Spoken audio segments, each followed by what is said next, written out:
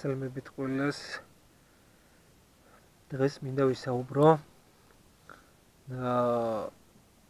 იმ გამოწვევაზე, იმ ინტერნეტ გამოწვევაზე, რაზეც უკვე ხმამაღლა საუბრობენ ქართველი იუთუბერები და მე მინდა გამოვეხმაურო თავად ქართველი იუთუბერების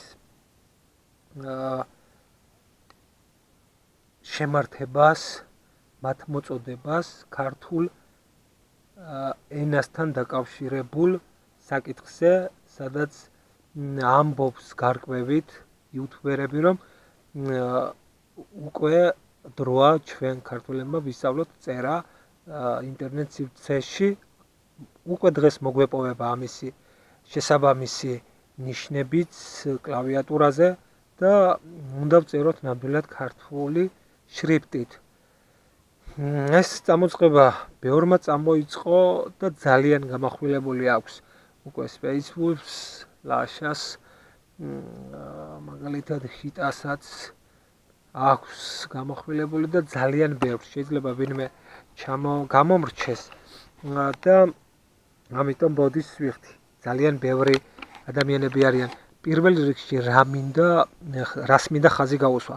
პირველ რიგში მინდა ხაზი გაუსვა იმას, რომ როდესაც ამა თუ იმ ჩატში არის რეკომენდირებული, რომ უნდა ვწეროთ ქართულად, ის ჩატი იმ პიროვნების მიერ არის შექმნილი. მაგალითად Facebook-ში ლაშა ითხოვს, რომ უნდა ვწეროთ ქართულად მის სტრიმზე. უნდა ვწეროთ ქართულად, რადგან ის არის მისი კერძო საკუთრება. შეიძლება ვიღაცა მითხრათ, რომ რა ის კერძო საკუთრება, რის კერძო საკუთრება, სად არის საბუთი? არა. მეგობრებო, ყველა სტრიმს, ყველა ბლოგს, ყველა YouTube არხს აქვს, YouTube channel-ს აქვს თავისი პირველ რიგში, რაც შეეხება თავისი პაროლი, თავისი მეილი, თავისი მონაცემები და თავისი მონაცემები არის ისეთი შეკრული, რომ თავად Google, YouTube ცდილობს, რომ ამა თუ იმ პიროვნების ანგარიში იყოს დაცული. ანუ თუ ანგარიში არის დაცული, ამავდროულად ის პიროვნება, რომელიც აკეთებს სტრიმს, ეს არის კერძო საკუთრება და მას სრული უფლება აქვს, რომ წაშალოს ესა თუ ის სიტყვა. ხვდებით? მე ამაში მხარს დაუჭერდი და მართალია ლაშა და ნებისმიერი სტრიმერი მართალი იქნება თუ პიროვნებას წაუშლის მარტო ნაწერს. იქ არ არის საუბარი ბანის დადებაზე ან ამაზე. მეორე კიდევ რაც მინდა, ჯერ რაც არის საზოგადოებით გაჯერებული, რომ უნდა ვწეროთ ქართულად, იმიტომ რომ ქართული დამწერლობა არის ძალიან ლამაზი.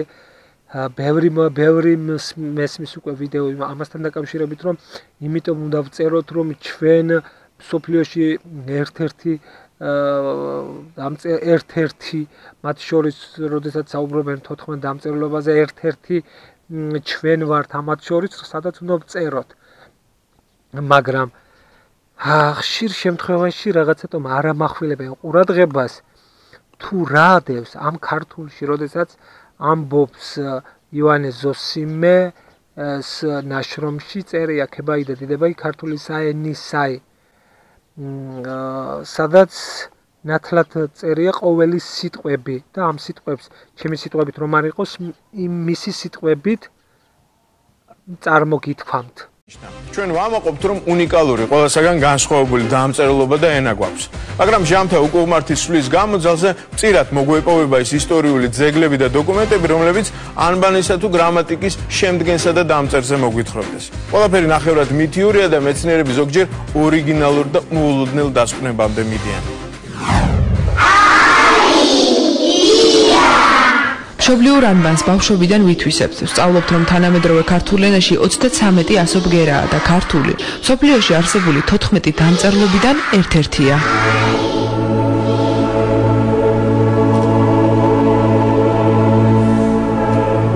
ქართულ დამწერლობას მრავალი უცხოელი და ქართველი მკვლევარი სწავლობდა, მაგრამ ბოლომდე ამოუხსნელი რჩება მისი უნიკალურობის საიდუმლო. მე-10 საუკუნის ხელნაწერში ქებაიდა დიდებაი ქართულისა ენისაი ვკითხულობთ. დამარხულარს ენაი ქართული დღემდე მეორედ მოსვლისა მესიისას აწამებელად, რათა ყოველსა ენას აღმერთმან ამხილოს ამით ენითა. და ესე ენაი მძინარე არს დღესამომდე და სახარებასაშინა ამას ენასა ლაზარე ხრქვიან. რამე თუ ყოველი საიდუმლოი ამას ენასაშინა დამარხულარს. ეს როგორც ჩანს იყო შედგენილი ქართველი ბერების, აი დიასპორის რომელიღაც წარმომადგენლის მიერ, ეხა ის თქვათ რომ ალეგორიული შინაარსი ნამდვილად არის ამაში და პირდაპირ არ შეიძლება სიტყვასიტყვით ეს ტექსტი გავიგოთ, ეს ცხადია. მაგრამ გააჩნია როგორ ინტერპრეტაციას გაუკეთებ ამ ტექსტს. მე ვფიქრობ ყველა თაობა რომელიც არ უნდა მოვიდეს, შეიძლება მან საკუთარი აზრი თქვას ამ ყველაფერზე, თავისთავად სადაო და საინტერესო თემა. ქებაი და დიდებაი ქართული საენის აი მრავალი ცნობილი მეცნიერის კვლევის საგანი იყო.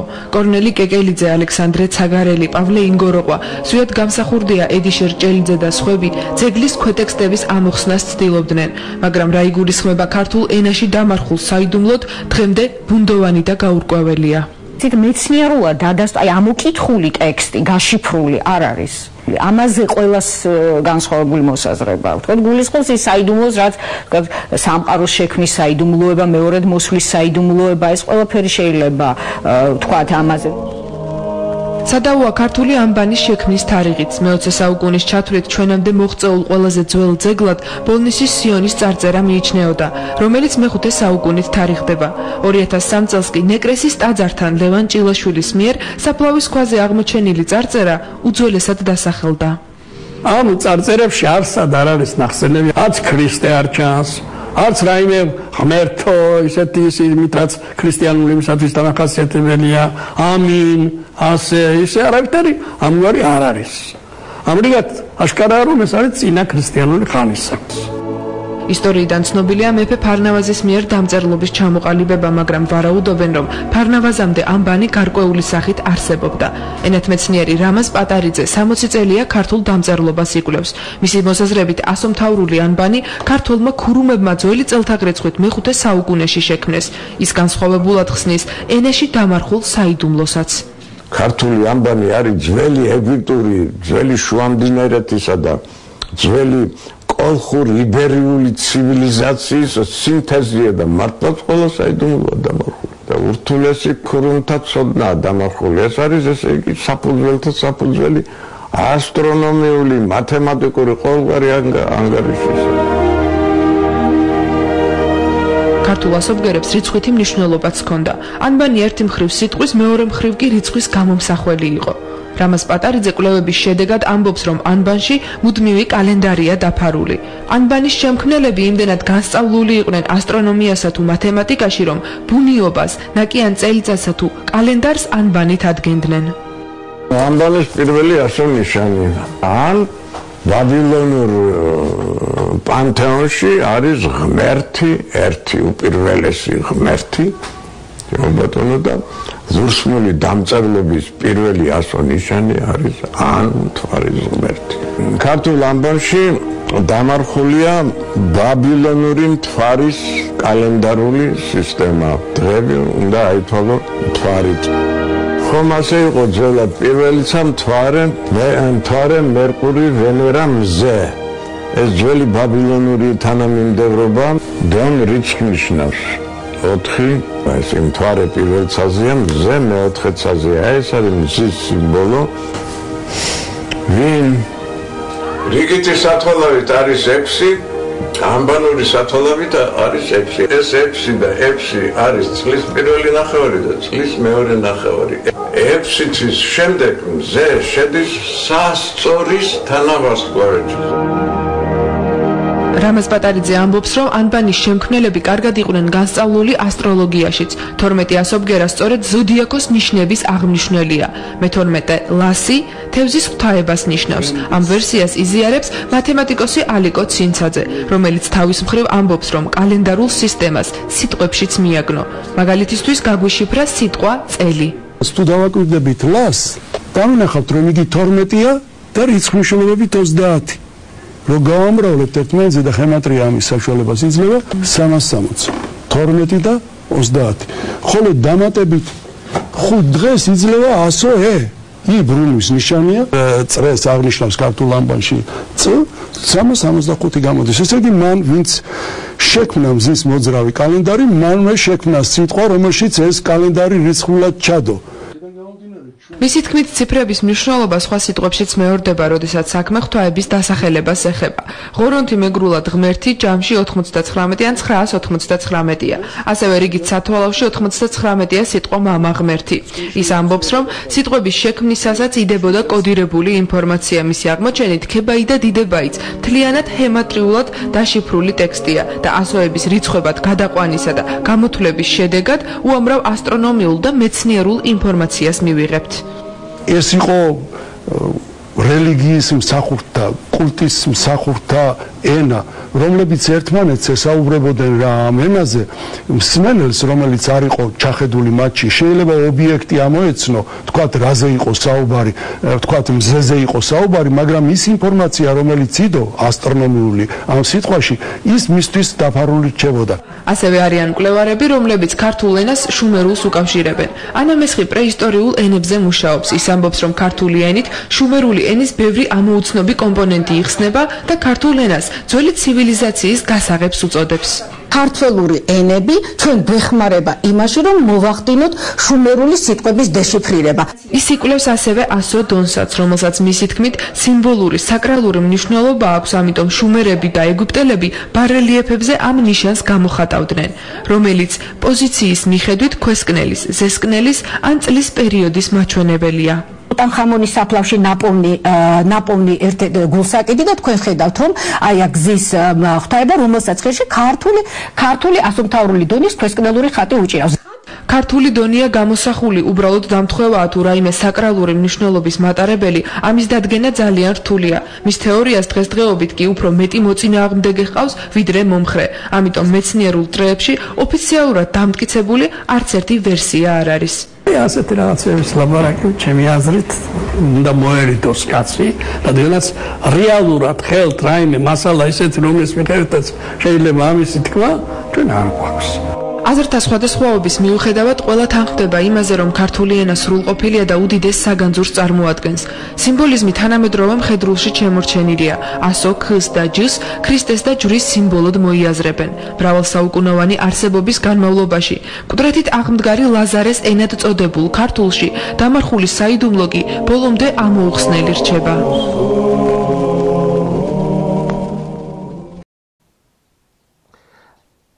მეორე რასაც მინდა ხაზი გაუსვა,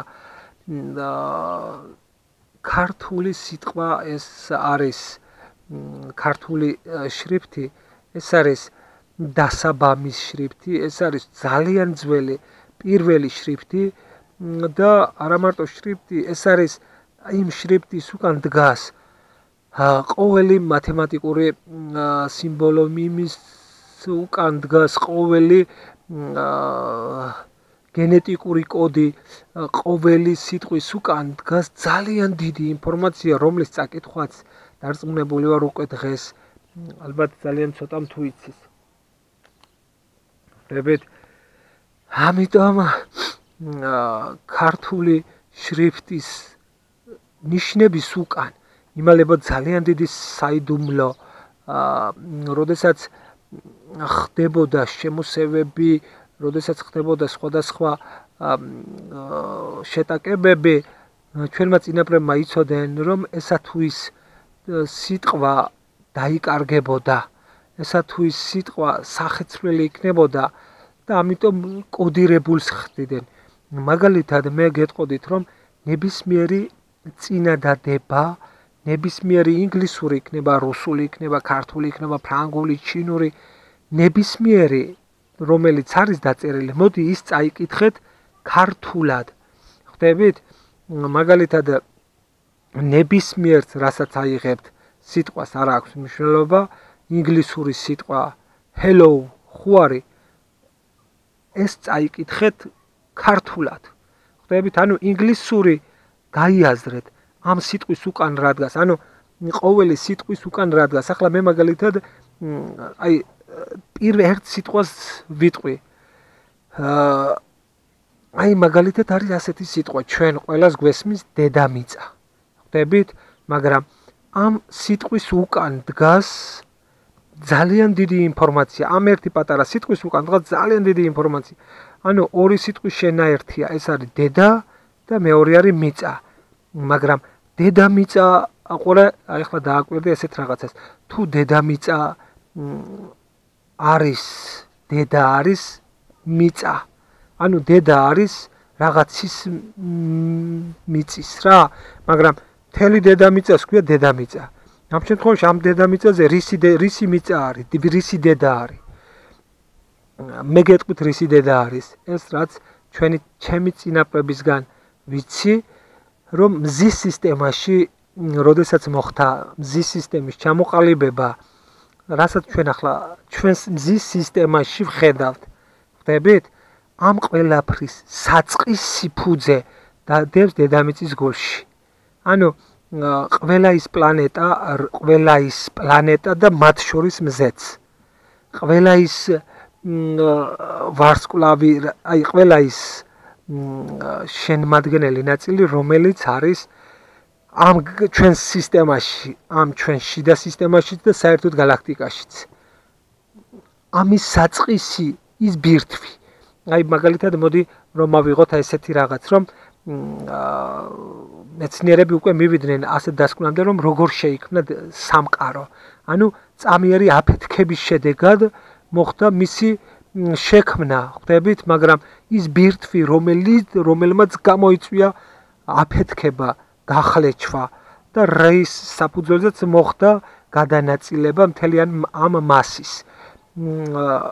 ეს ყველაფერი დევს მხოლოდ დედამიწის შუაგულში, რომელიც დღესაც სუნთქავს, დღესაც ფუხფუხებს, დღესაც ჩუჩუნებს და დროდადრო გვიკაკუნებს კარებზე, დროდადრო გვინგრევს შენობებს, ნაგებობებს, ზღვებს, ოკეანეებს, ხმელეთს, ყველას ნაცარტუტად აქცევს. ეს არის ის ბირთვი, ხვდებით, რისგანაც არის მთელი სამყარო შექმნილი და ამავდროულად ეს სამაჯური, რომელიც მე მიკეთია, ეს სამაჯურიც იმიტომ მიკეთია მე, რომ ეს სამაჯური არის იმ ბირთვისგან შექმნილი. ანუ ამ სამაჯურში არის ყველა ის ენერგია ერთად აღებული, რაც არის მაგალითად ჩვენს მზის სისტემაში. ანუ ენერგია არის, ხვდებით? ამაზე სხვა დროს შეიძლება თუ გნებავთ ვისაუბრებ. უბრალოდ მე მინდოდა რომ ძალიან დიდი გახდება ვიდეო, შეუძლებელია მე მაგალითად რაღაცა 2 და 5 წუთში ან 10 წუთში შეუძლებელია ჩემთვის რაღაცა აზრი ჩამოგიყალიბოთ. მიმეხვდი, რაღაცამდე რომ მივიდი. ამიტომ მე შემიძლია თუ გნებავთ უფრო ვრცლად გავშლი ვიდეოს და სიტყვას თუ რატომ უნდა ვწეროთ. ჩვენ ქართულად რა იმალება თითეული ქართული შრიფტის უკან. თითეული ქართული შრიფტის უკან თქვა, კიდევ ვამბობ და სიტყვის უკან იმალება ძალიან დიდი ინფორმაცია, ძალიან დიდი აზრი და არის კოდირებული. მაგალითად, ჩემმა წინაპრებმა მასწავლეს თითეული სიტყვის ფუძის ნახვა, თითეული გვარის გენეტიკის ნახვა, მაგალითად რომ ავიღოთ ნებისმიერი გვარი, რომელიც გინდა აიღო, ავიღოთ მაგალითად ბაგრატიონი, ავიღოთ მაგალითად ბარათაშვილი, ავიღოთ მაგალითად ჭავჭავაძე, ხვდებით? ამ გვარის ფუძის გენეტიკა რა არის? თითეული გვარის ფუძის გენეტიკა და თითეულ ფუძეს კოსმოსი რა ვალდებულებას აძლევს. ჩვენ როდესაც ვიბადებით დედამიწაზე, ჩვენ გვაქვს ჩვენი ვალდებულებები, რომლებიც აუცილებლად უნდა შევასრულოთ. თუ არ შევასრულებთ, ჩვენ რაღაც პერიოდი შემდგომ შევდივართ ჩიხში, ვიწყებთ დეპრესიაში ვარდებით, სხვადასხვა პრობლემებში გვექნება, შეიძლება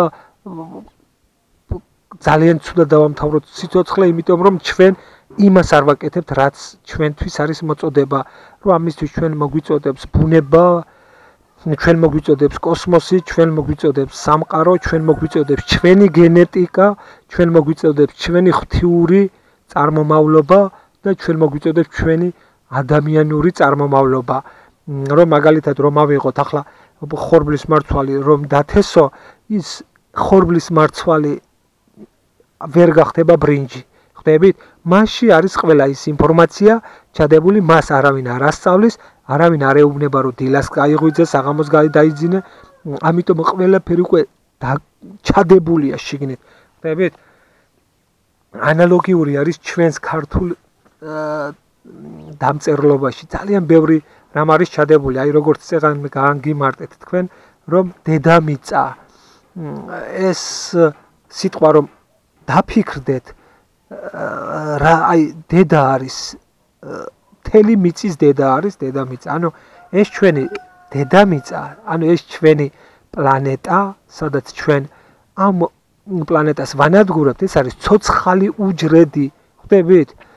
ამიტომ არის ჩვენთან სიცოცხლე, მცენარეები, ცხოველები, ფრინველები, ყველაფერი სულდგმულებს და მათ შორის მიწაც ჩუჩუნებს, იმიტომ რომ ცოცხალი ორგანიზმია ჩვენს ამ მიწაში ჩადებული, რომელიც მოუსვენარია და რომელიც სულ წლები, საუკუნეები, ასეული მილიონობით წლები გავიდა და ისევ გვასაზრდოებს ჩვენ, თორე რა აკეთებს მას, რომ მიწაში რა ქმნის, რა ძალა ქმნის მიწაში, რომ მიწაში ჩადებ ამ მარცვალს, არც ფიქრობთ, მეგობრებო, რა აღვივებს მას, რა აღმოაცენებს მას. ხვდებით? მაშინ მოდი ჩააგდე მკვდარ მიწაში, აი რაღაცა იმაში ისე არ მოხდება ეს, რომელიც გაძლევს ყველა იმ ნავთობს, ყველა იმ მინერალურ წყალს, ყველა იმ ჟანგბადს, ყველა აი აღარ მინდა ამაზე წავიდეთ და შორს ვილაპარაკოთ.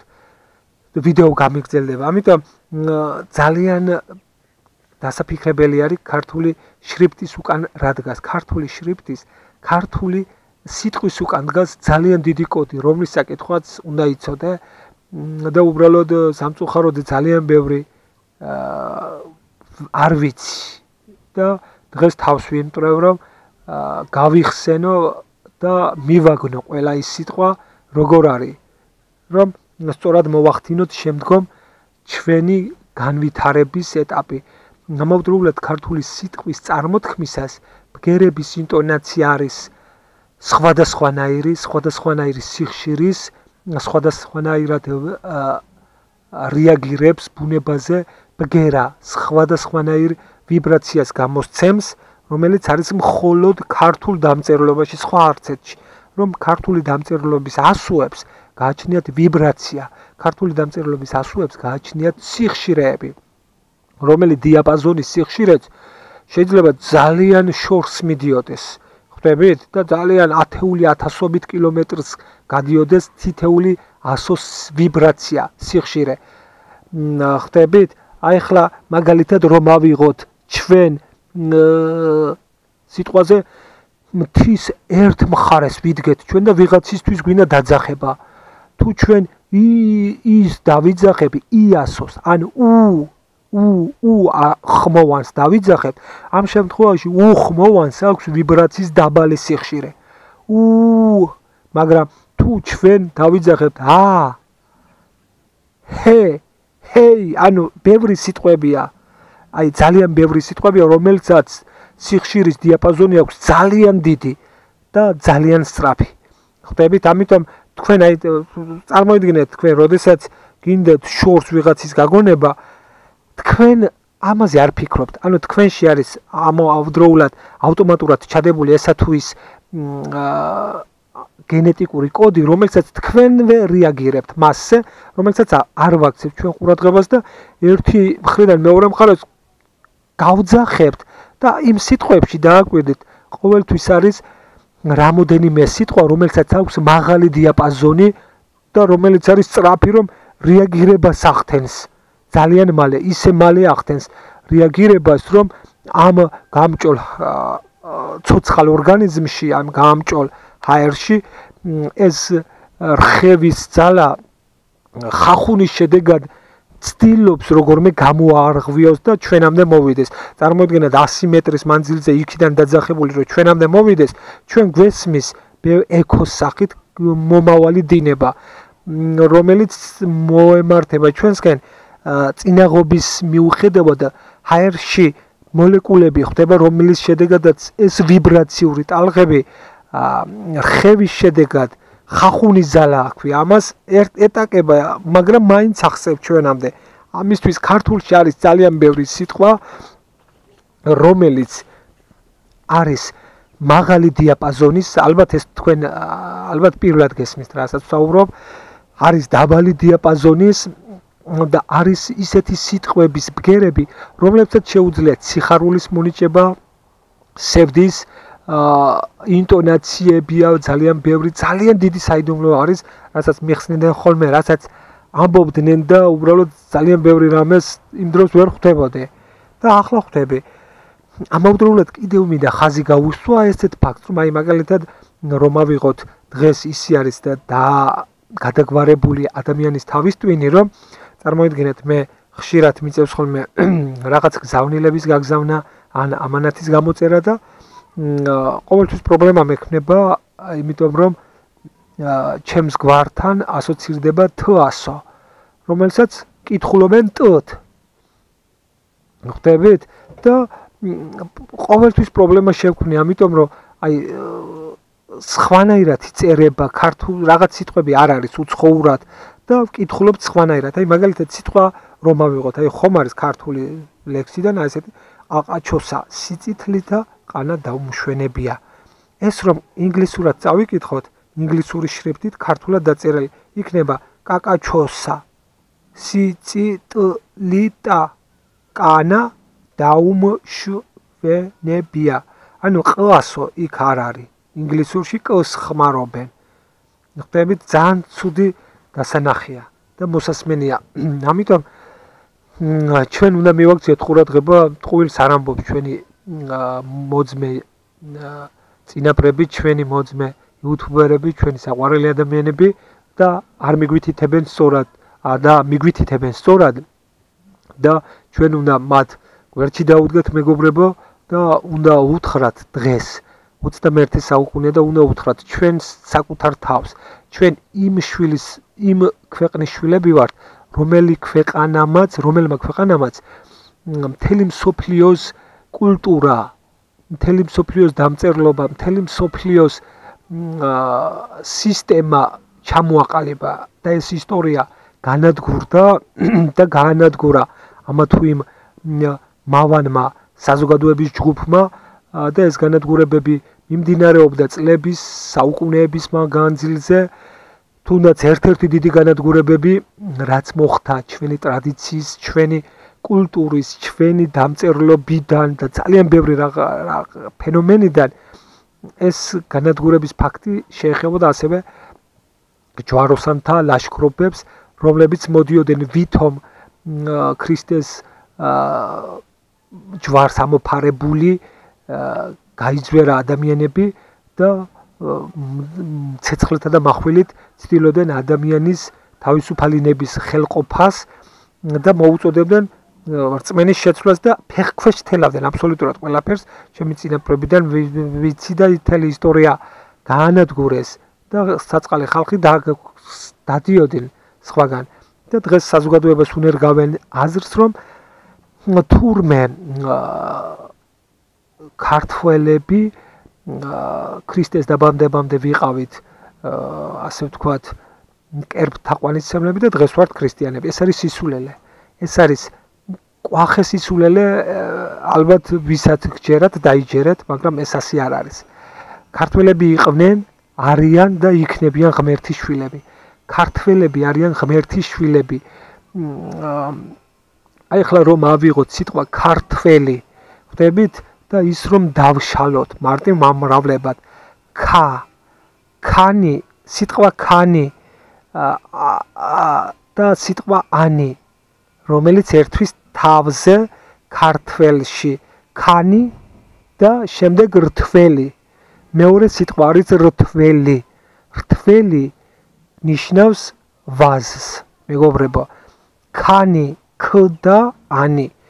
ქ არის ორი განსხვავებული სუფიქსი, რომელიც სართავი სახელი, რომელიც დაერთო რთველს და წარმოიქმნა სიტყვა ქართველი, რაც რომ გადავთარგმნოთ, აი ახლა უფრო კიდევ ახლოს მოგიტან და გეტყვით ამ სიტყვას რთველი.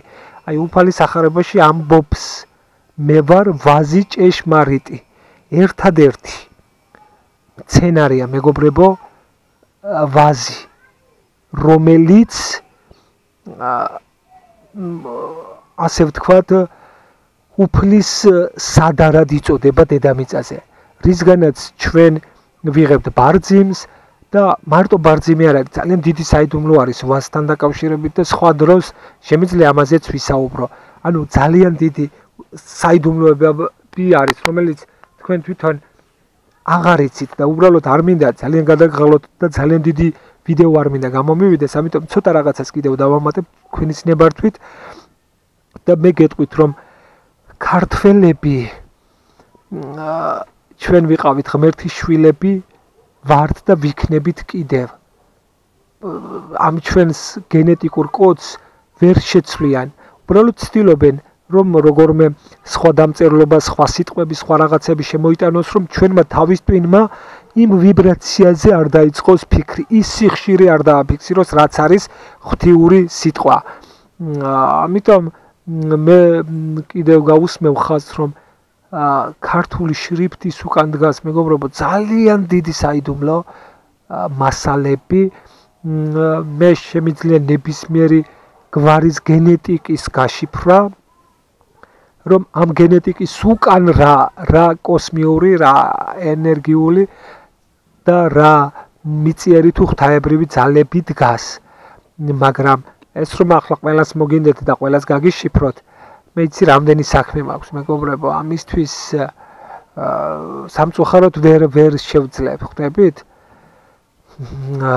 რო ყველა სათითაოდ რომ წერო მაშინ მე როგორ ვიარსებო რა ვჭამო რა გავაკეთო ხვდებით მიტომ ვერც იმას ვერ ვაკადრებ ჩემ თავს რომ ფული მოვითხოვო რომ აი მოდი გაგიშიფროთ არა ამიტომ მოდი იყოს საიდუმლო და დარჩეს საიდუმლო და სამომავლოდ არ ვიცი რა შემდგომ თორე ერთი პერიოდი ვშიფრავდი გენეტიკას და შემეძლო მაგალითად გამომეცნო ამომეღო გვარში რა ფუძი არის და 1000 რაღაცა მაგაზეც მოდი თემიდან გადავუხვიეთ კიდევ ასეთი ერთი სიტყვა მინდა გავშიფროთ ჩვენ ქართველებისთვის მეტად საყვარელი სიტყვა რა ღმერთი ეს სიტყვა ღმერთი არის დაწერილი არის ღმერთი რომელიც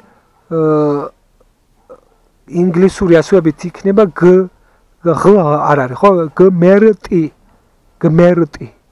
გმერტი არის вообще აბსოლუტურად სხვა რაღაცა და ღმერთი არის აბსოლუტურად სხვა რაღაცა მაგრამ სიტყვა ღმერთი არის საზოგადო სიტყვას ნიშნავს სიტყვა ღმერთი არის ზოგადი ანუ აქ არ არის დაკონკრეტებული რომელ ღმერთია საუბარი ხვდებით აი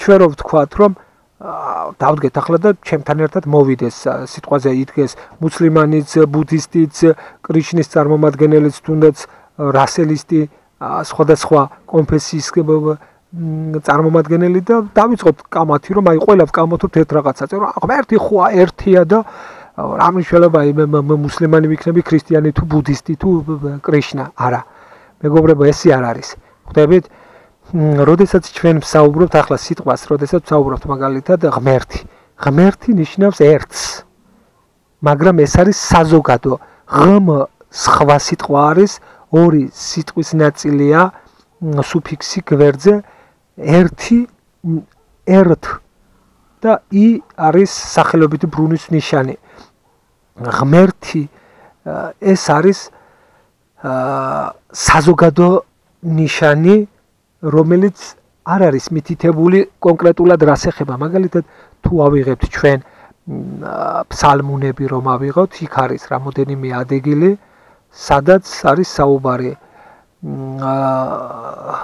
ამასთან დაკავშირებით რომ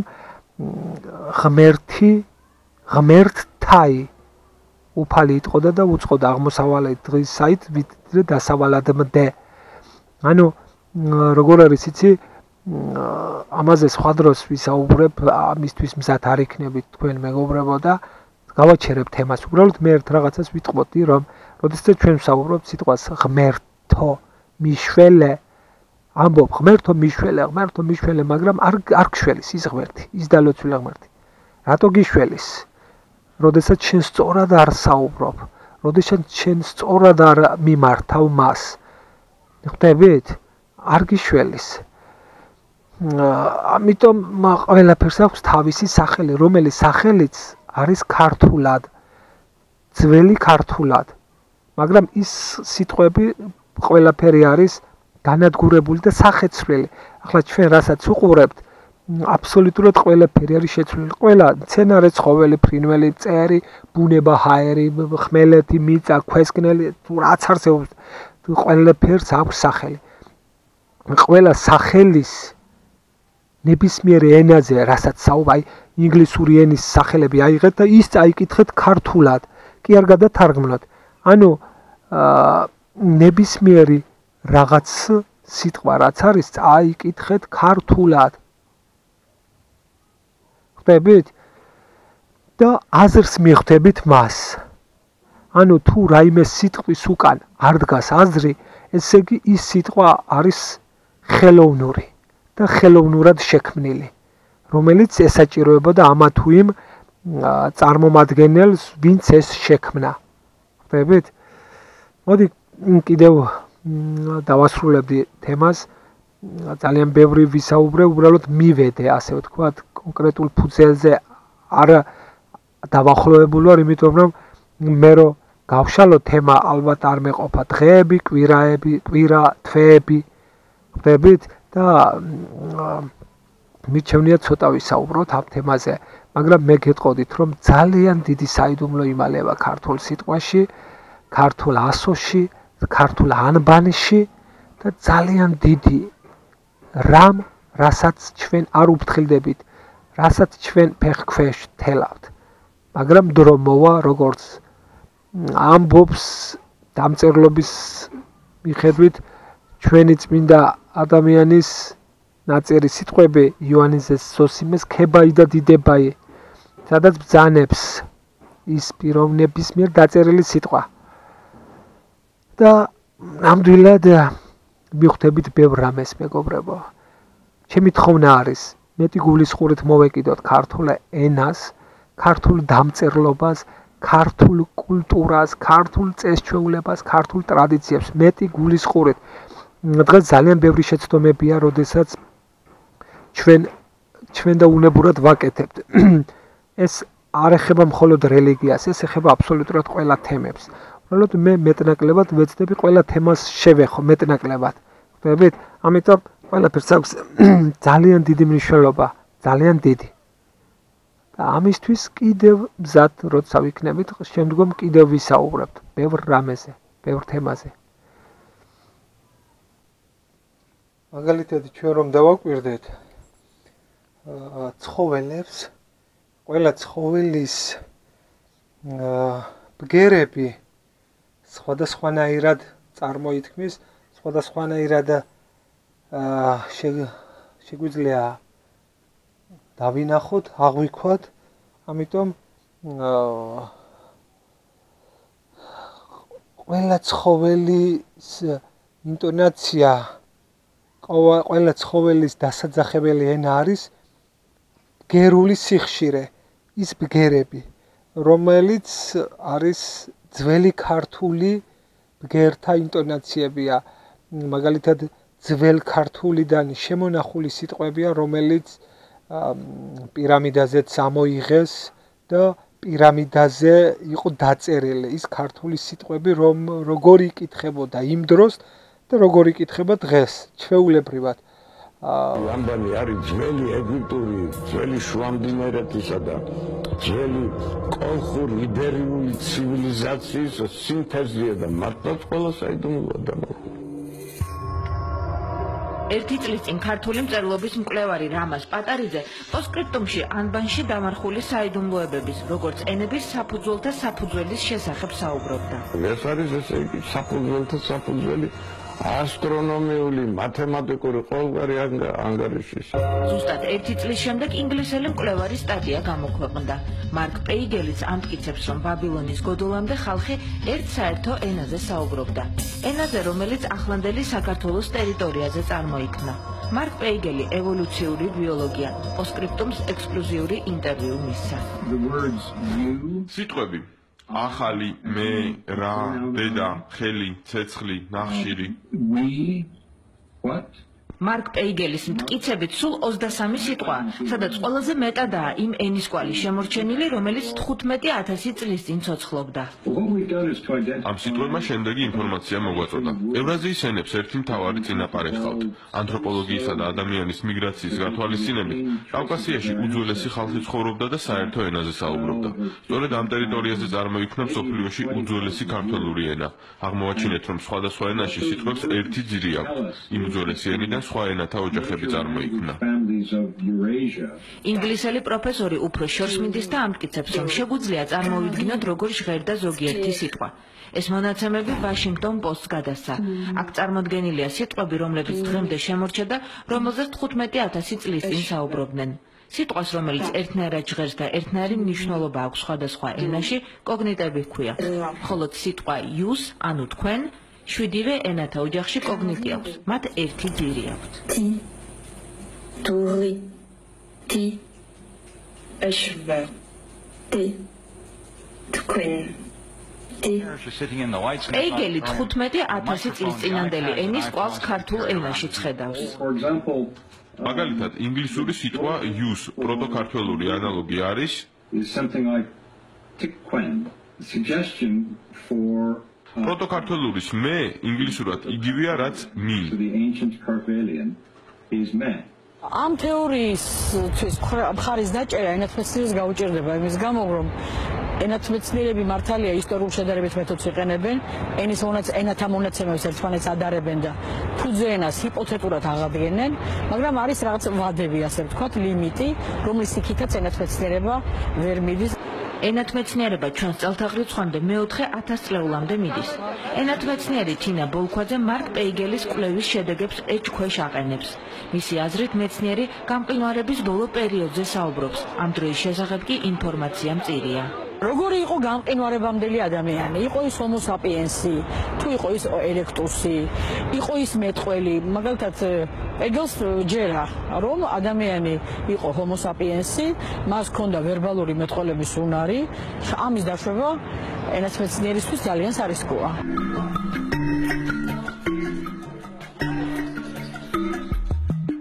ყველას თავისი წინაპარი ჰყავს, მაგრამ პირველი ევროპელების სამშობლოდ დმანისია აღიარებული, ზეზვა და მზია.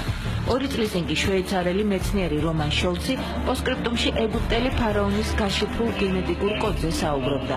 დაადგინა, რომ ამ კოდის მატარებელია თანამედროვე ევროპელების მამაკაცთა უმეტესობა და ამ გენეტიკური ჯგუფის ადამიანების მიგრაცია 7000 წლის წინ კავკასიიდან დაიწყო.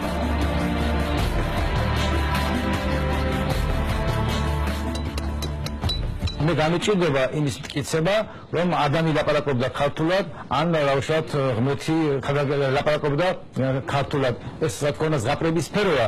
რა ხდებოდა კავკასიის მიმდებარე ტერიტორიაზე 7000 წლის წინ, ამას ენათმეცნიერი ტარიელ ფუტკარაძე 2005 წელს გამოცემულ საკუთარ წიგნში ქართველები გვეხსნის. მეცნიერმა ბერძნულ წყაროებზე დაყრდნობით მოსახლეობის განფენის რუქები შეადგინა.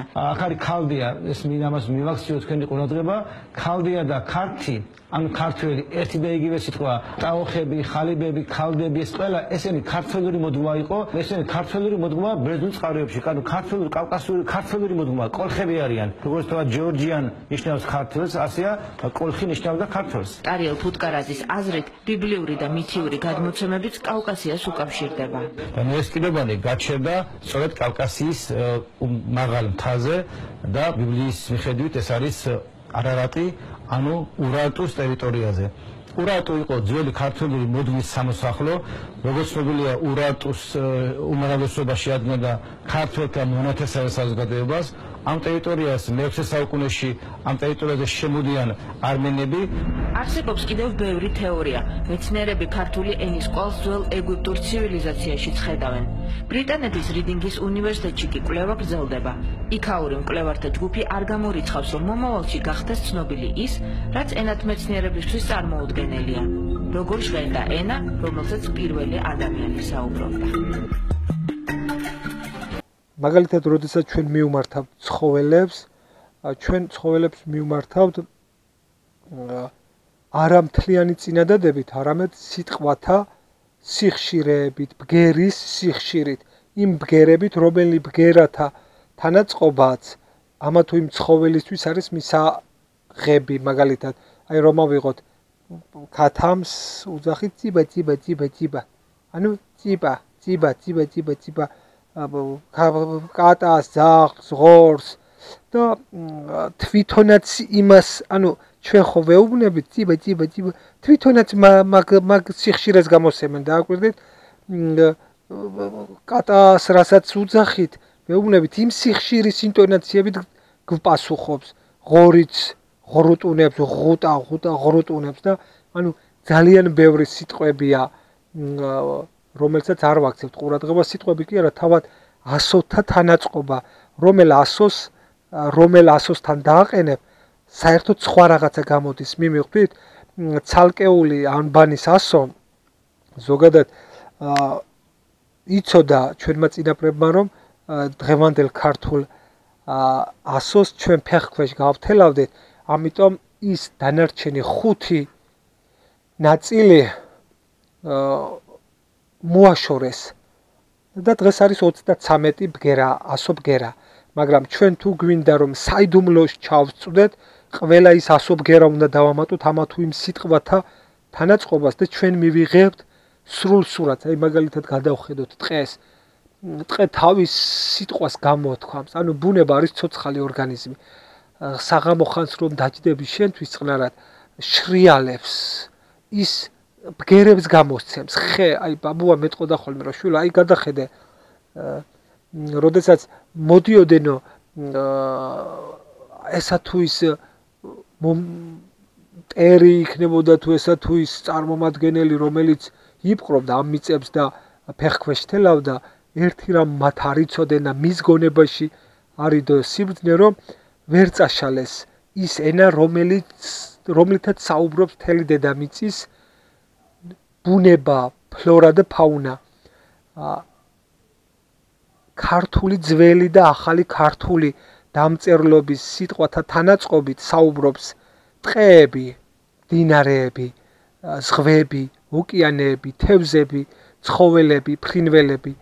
სწორედ ამას ამბობს, როდესაც იწყებს იოანე ღვთისმეტყველი თავისი სიტყვის დაწერას, დასაბამიდან იყო სიტყვა და სიტყვა იყო ღმერთთან და ღმერთი იყო სიტყვა.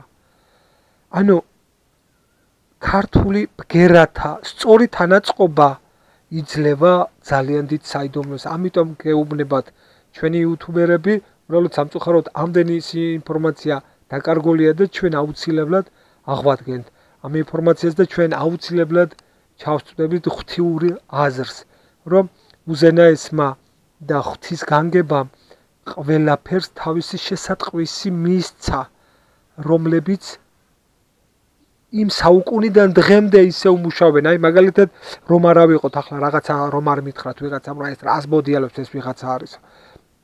მოდი ავიღოთ პირამიდაზე დატანილი სიტყვები.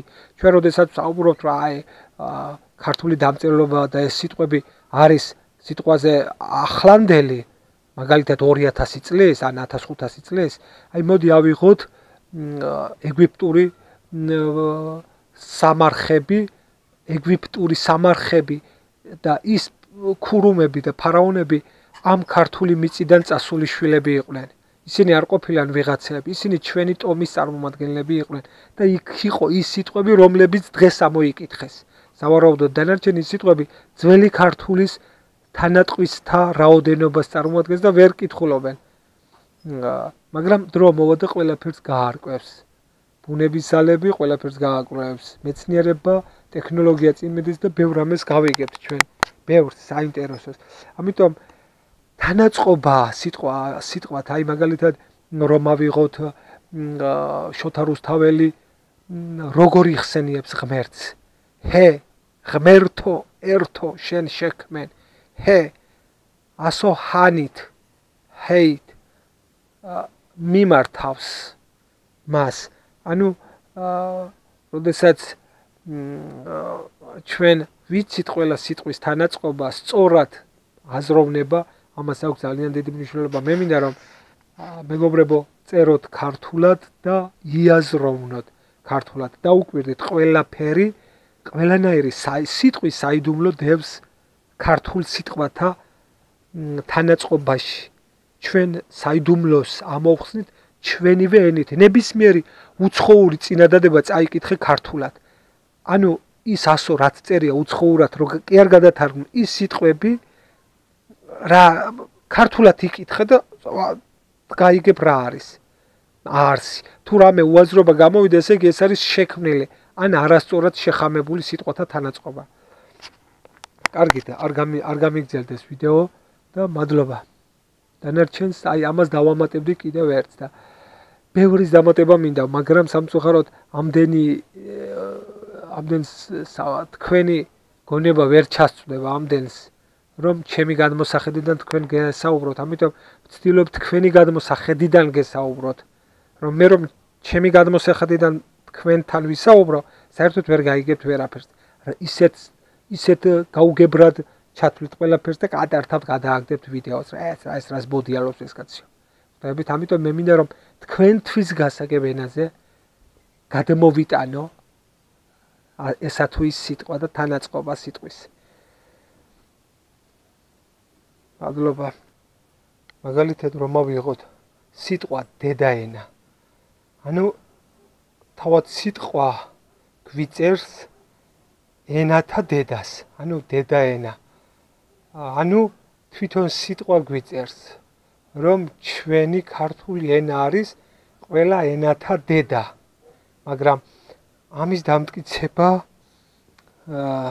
ჯერ ძნელია, გავა დრო და მოიპოვებენ ამა თუ იმ ნიშნებს, რითაც მოხდება დამტკიცება, იმიტომ რომ ფეხქვეშ გათელა ყველა ის სიმართლე, ყველა ის ჭეშმარიტება და ფეხქვეშ გათელა ამა თუ იმ იმპერიამ და მათ შორის ჯვაროსნულმა ლაშქრობამ, მათ შორის ქრისტიანულმა იმპერიამ ფეხქვეშ გათელა სიმართლე და დღეს ეს სიმართლე აქვთ ქურქივით შემოხვეული და არიან მგლები ცხვრის ტყავში ჩაცმულნი. ხვდებით? ეს ფეხქვეშ გათელა რომის იმპერიამ, როდესაც შეიმოსა ვითომ ქრისტიანულ რელიგიად და ზუსტად მეოთხე საუკუნიდან დაიწყო ფეხქვეშ გათელვა მთელი ჭეშმარიტების, მაგრამ მანამდე მიდიოდა უკვე ამა თუ იმ მავანი, ბოროტი, გულღრძო, შურიანი ადამიანების ხელით შავი ძალებიდან ამა თუ იმ ინფორმაციის განადგურება შემოსევების დროს თუ სხვადასხვა დატაკების დროს, მაგრამ ერთი რაღაც, რაც ვერ გაანადგურავდნენ, ეს იყო ის, რასაც ბუნებაში ჩვენ ვხედავთ. ყველაფერი ის ფერთა გამა, ის ხმა, ღამის ხმაური, ზღვის ხმაური, ამა თუ იმ ელემენტს გააჩნია თავისი ხმა, თუნდაც ლითონს რო ადნობ, მასაც ხმა გააჩნია. ყველაფერს გააჩნია ბგერა. ეს ბგერა გახლავთ ძველი ქართული ბგერათა თანაწყობა. თუ ვიცით მისი წაკითხვა, მაშინ ვართ ძალიან მაგრები.